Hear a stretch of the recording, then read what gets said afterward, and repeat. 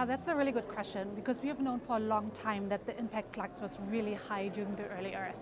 And for many decades, there's been the general assumption that these impacts would have had a negative effect on early life.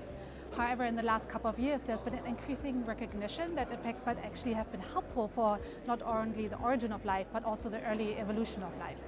Much of this is based on modeling and some modern or Phanerozoic analog studies. So for me as a geologist, I took that as an opportunity to actually study some of our ancient impact record in sedimentary rocks of the Archean eon.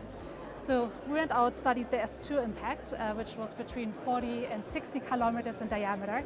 So importantly, in terms of mass, which is what we really care about, it was between 50 and 200 times bigger than the Chicxulub impact that led to the extinction of the dinosaurs. So what we are seeing is, of course there are negative effects. We see the passage of a tsunami that ripped up the seafloor. We see evidence for atmospheric heating from the impact that actually started boiling the surface oceans. And of course there would have been darkness because of all the dust that was injected into the atmosphere.